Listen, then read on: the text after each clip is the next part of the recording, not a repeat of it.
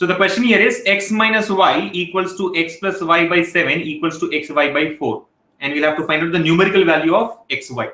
So let's take it up. X minus y equals to x plus y by 7 equals to xy by 4. Now, trying to substitute the values of x and y in this equation to satisfy these conditions is going to be very, very complex, because see, there are multiple things that you'll have to satisfy. You'll have to ensure that the difference of x and y is equal to x plus y by 7 is equal to x into y by 4, right? It may take a lot of time for you to arrive at the values of x and y directly. So instead, what you do is follow this solution. Let us assume all this is equal to k. So what do we get from this? X minus y equals to k. We can say x plus y equals to 7k, and we can say xy equals to 4k. He's asking us to find out the value of xy. What we'll do here is take x plus y whole square minus x minus y whole square expansion and see what happens, right? So minus x minus y whole square, k square, right? Now expand this. So x squared plus y squared plus 2xy minus of x squared minus y squared plus 2xy. Are you able to follow? X minus y whole square is x squared plus y squared minus 2xy. But because there is a negative sign before the brackets, we get minus x squared minus y squared plus 2xy equals to 7k whole square is 49k square minus k square. Now simplify this. X square minus x square, y square minus x square gets cancelled. What are we left with? 2xy plus 2xy. So we can say 4xy is equal to 49k square minus k square is 48k square. Yes or no? Now, if you remember, earlier we had obtained that xy is equal to 4k. Substitute that xy equals to 4k in this place. So what do we get? 4 into xy can be taken as 4k equals to 48k square. Now simplify this. So from this k gets cancelled. 4 into 4 is 16. This goes 3 times. So we can say 3k equals to 1. 1 is equal to 3k, or we can conclude that k is equal to 1 by 3. That's it. This is what we needed. The value of k. We have got it as 1 by 3. Now substitute it back here. What do we need? Xy. So we can say xy is equal to 4 into k, which is 1 by 3. So 4 into 1 by 3 is equal to 4 by 3. And hence your answer for this question would be option 1. All right. P equals to 99. Then the value of p into p squared plus 3p plus 3 is 999, 9,999, 99,999, or 9,99,999. So what happens? See, look at this expression here. We have p into p squared plus 3p plus 3. Let us expand. Simplify this. What happens? P into p squared is p cubed plus 3p into p is 3p squared plus 3 into p is 3p. Right? Now, if you observe, this is actually, let us do one thing. Let us add 1 and subtract 1 here. Right? We have expanded this. We got p cubed plus 3p squared plus 3p plus 1.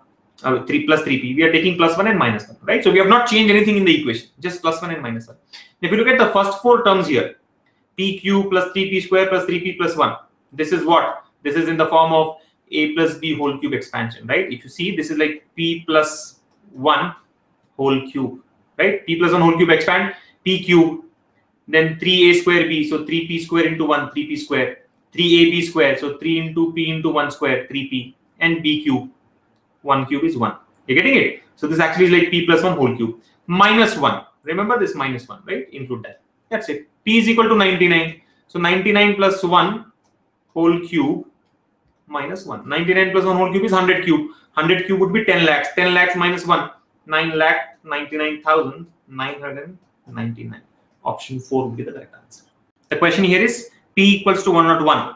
Then the value of cube root of p into p square minus 3p plus 3 minus 1. So let us try and expand this first, right? We have got cube root of p into p squared minus 3p plus 3 minus 1. So this can be taken as cube root of, just expand the terms inside this, right, under the root. So p into p square is p cube, p into minus 3p is minus 3p square, p into 3 is plus 3p, and minus 1, right?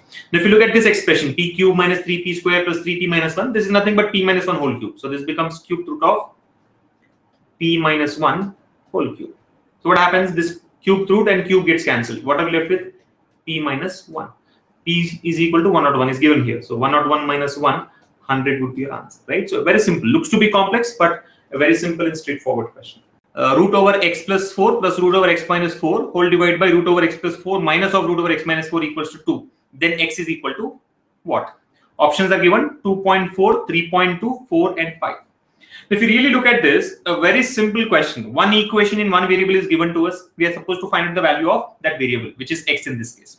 Now you can actually simplify this expression, right? Root over x plus 4 plus root over x minus 4 whole divided by root over x plus 4 minus of root over x minus 4 is equal to 2, right? You can do all those, applications that we have discussed in the video, right? Formulae and all those algebraic identities that we have discussed. You can apply them, cross multiplication, componendo, dividendo, all that can be done, and you can find the value of x. But a smart student will actually substitute the options back into the question.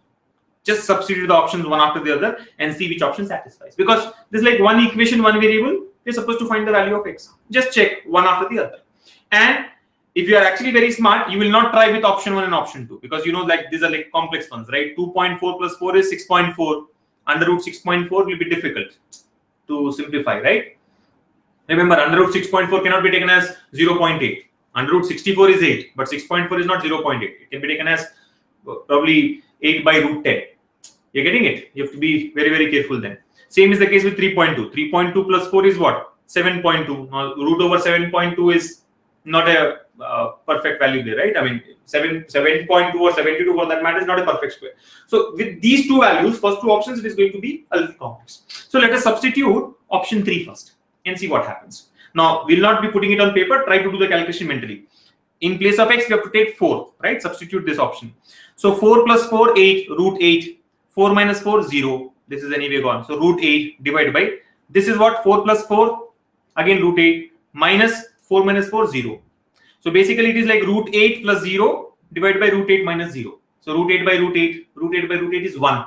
But what is given on the right hand side is 2. Hence option 3 is wrong.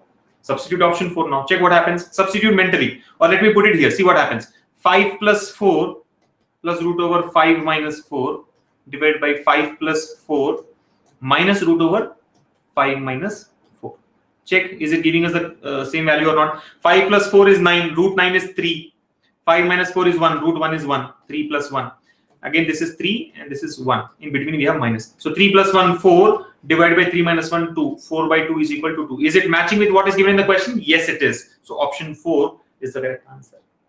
So like you've seen in this case, what is the method? Substitute the options back, right? Substitution. We are not substituting the values randomly. In the previous questions, we have been substituting the values randomly. Here, we are substituting the values given in the option to check which option satisfies the given equation. So option 4, 5 is the correct answer.